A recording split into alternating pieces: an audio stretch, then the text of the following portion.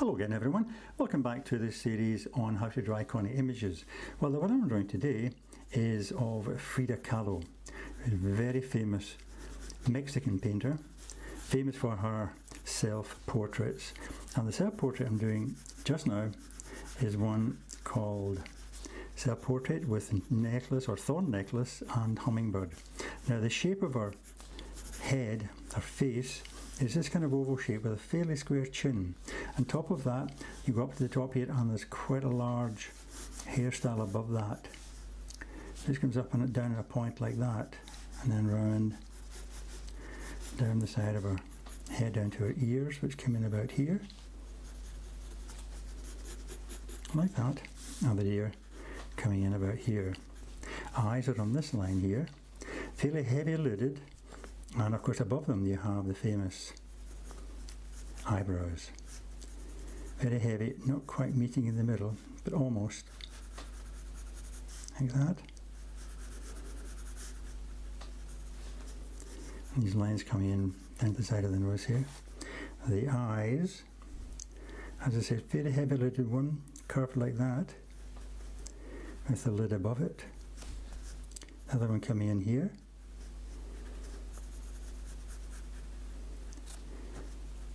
And then the bottom of the eye coming in about there. And the pupil there. This other one's slightly more open, almost as if drooping slightly down there. So we see a bit of white round pupil of the eye there, like that. But just, as if she's looking out from underneath her eyelids, like that. And we carry it down to the nose.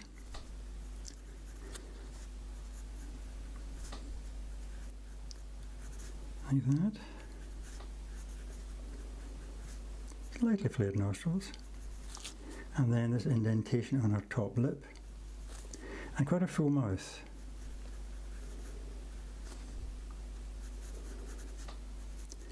There's a bow shape here.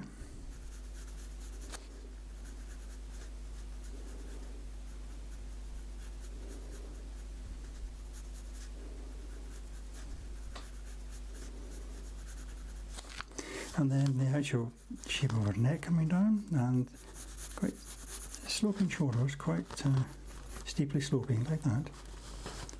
And then the necklace, starting here, the tendrils of the thorns coming around like that, thorns sticking up there, and tied to the top one, you have the hummingbird coming in about here. Its tail, its wings.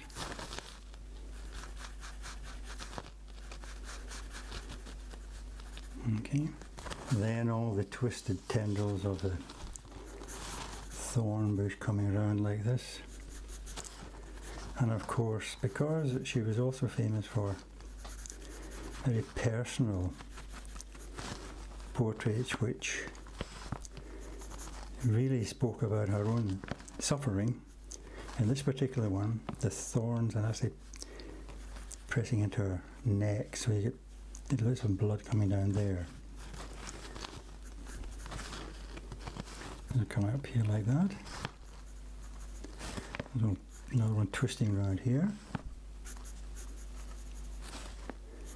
This one coming around the back, and something coming around like that. This one coming underneath and coming around and across here. And jagged twigs all twisting around her neck.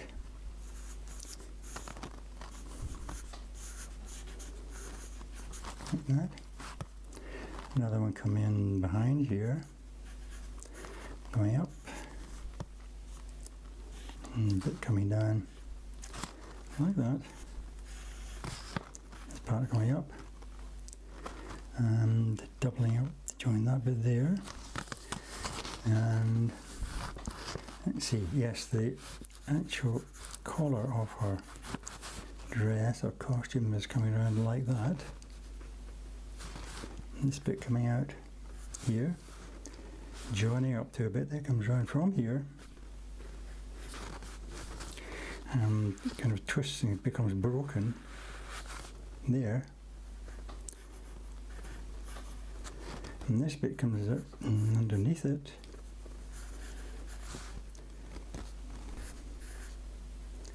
And that comes up over the end here. And let's see, there's another bit comes in behind here.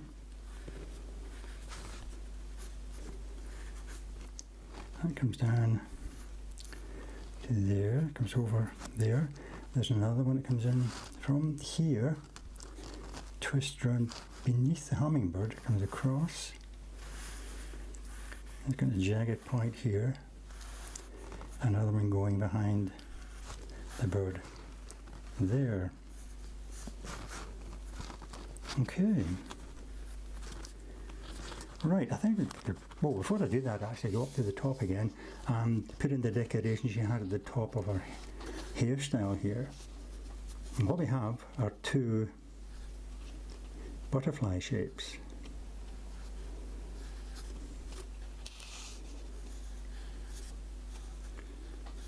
Like that. With antenna coming out here. And the other one coming in about here.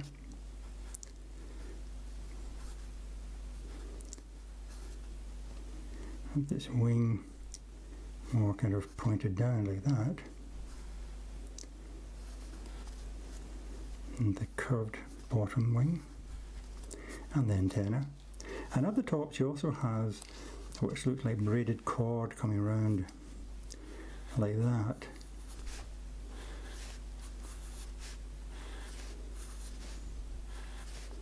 And I'll put that in more detail when I'm using the pen. The other side comes in around here like that.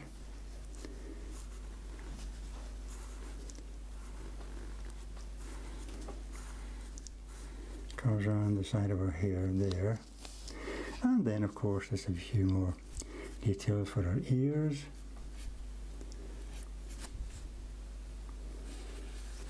Right, let's get the pen. Okay, we'll start off here with these braided shapes.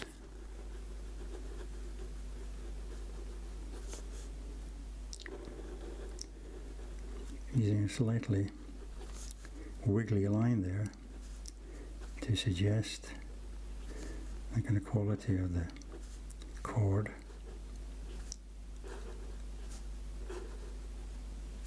Like that. And then of course the butterflies,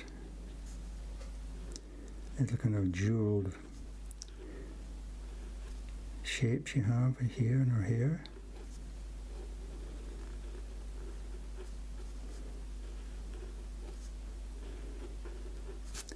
And this comes also in here, and the other butterfly here, like that.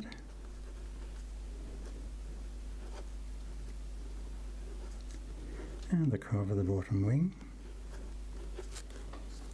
and these curves along the top. Again, the braided cords.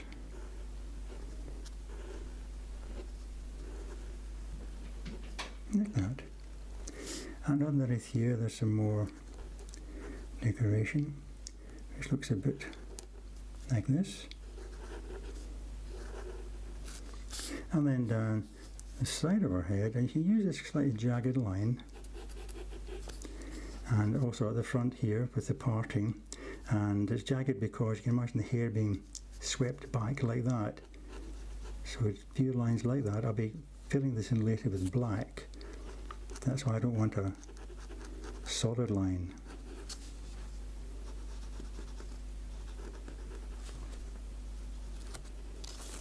Down here. And then out here. Slightly uneven shape coming down, but following that general shape. Then move on to her eyebrows. Again, use this jagged line. thicker at the end here.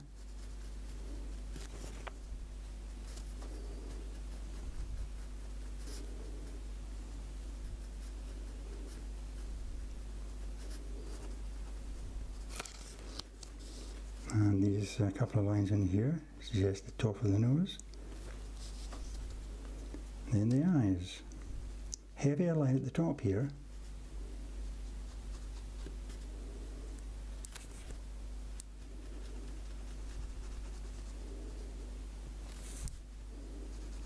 And then the eyelid.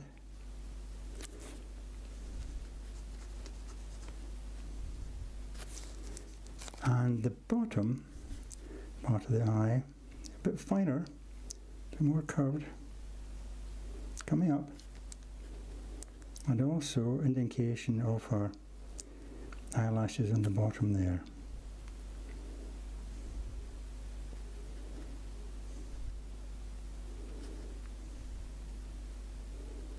Like that.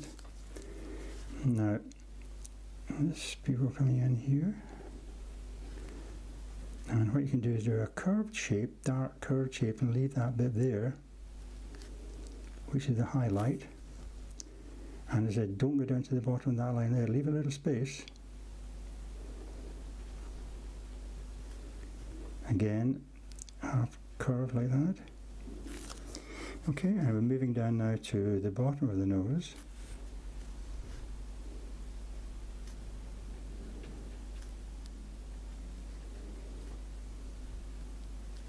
And this little indentation on her top lip.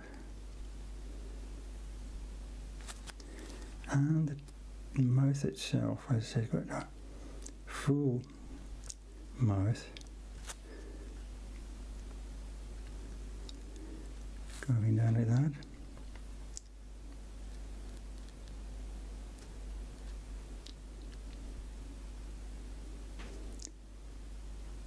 Trying to be delicate with these lines here, not too heavy. And fairly straight along the bottom, coming back up again, like that. Okay. Now the ears, and a curve coming around like that, around underneath, and then up to the top and round. You can leave that space there.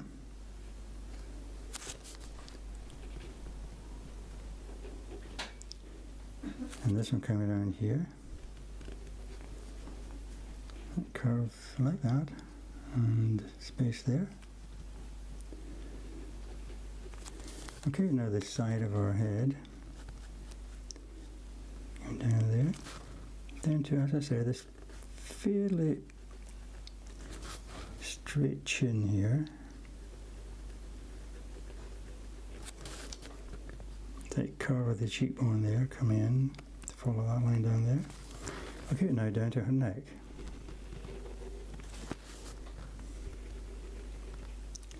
And this is where we start to put in the tendrils of the thorns coming in.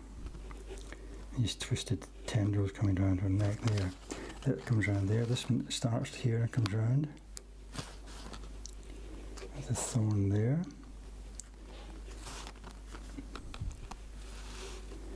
And then the knot which holds the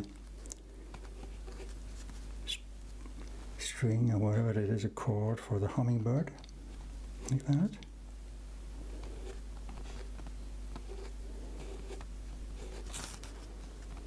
Which is tied to that, coming up here.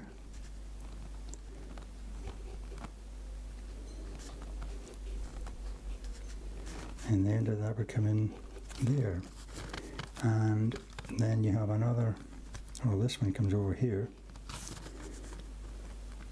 twist round like that, and there's another one coming in from underneath,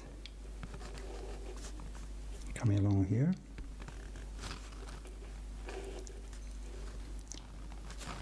joins to one coming down there.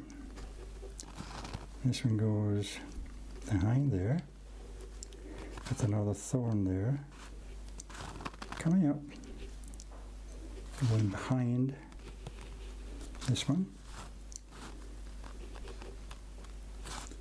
and this joins itself around there, and the hummingbird attached here.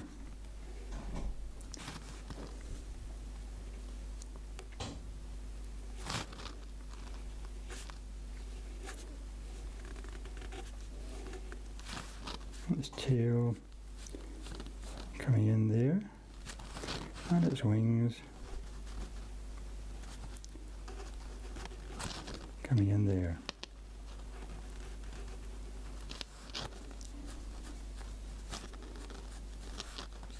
Like that. I can move up to this part now.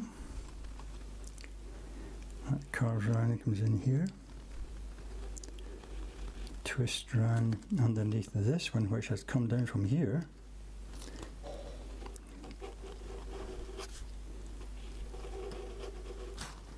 Like that. And this carries on underneath. There's another thorn here. Twists up underneath this one, which comes around from the back.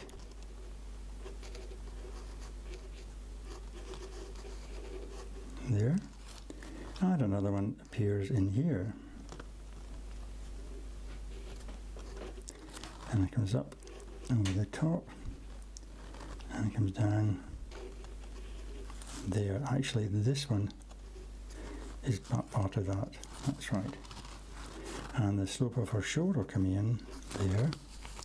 And the curve of her dress coming in like that. Other shoulder coming in there. And to finish off the, oh yeah, coming down there. Finish off the thorns coming this side. And this one finally coming across there. And this one curving underneath.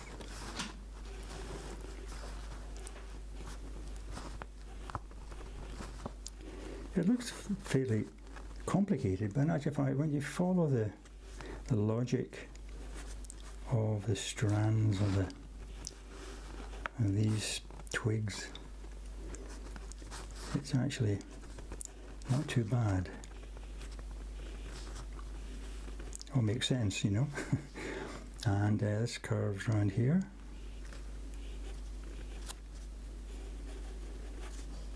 Underneath appears there.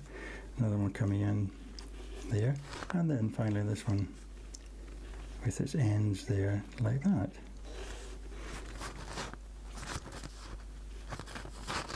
Okay, right, well what I'm going to do now is I'm going to get a pen, and I'm going to fill in this part and also her eyebrows, okay, because they're pretty black in the portrait.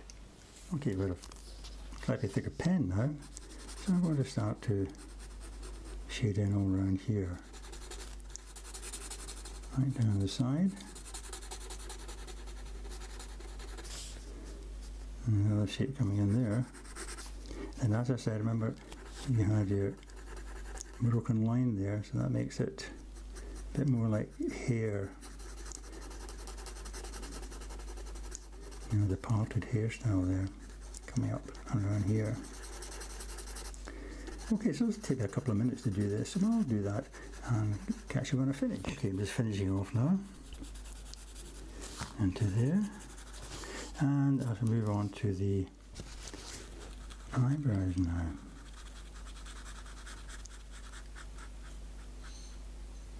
Like that. Quite dramatic. Okay, what I want to do now is I'm going to get a pencil and put in some kind of mid-tones. Okay, the mid-tones I want to use are the ones in the eye here. So leave that white highlight there, but come around there, the kind of middle tone. Okay, and also a little bit of shading on the upper lip here, like that, just there. Not too much. And then also in these bases of the ears. There, like that. A little bit here. Give that sense of the nose at the top. And a little shading on the top lids there. And maybe a little bit of shading of the mouth. Get the fullness and a little bit underneath here, like that. Okay, a bit here as well. And under the chin, a bit of shading. And perhaps on the hummingbird as well. There are some lines coming down this way.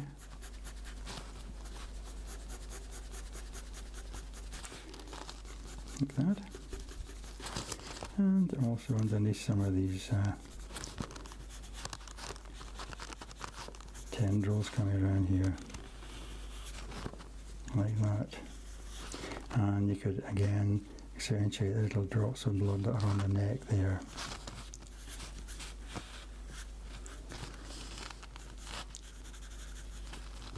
And up here again, underneath possibly the chord shapes, just give them a bit of shape there, like that.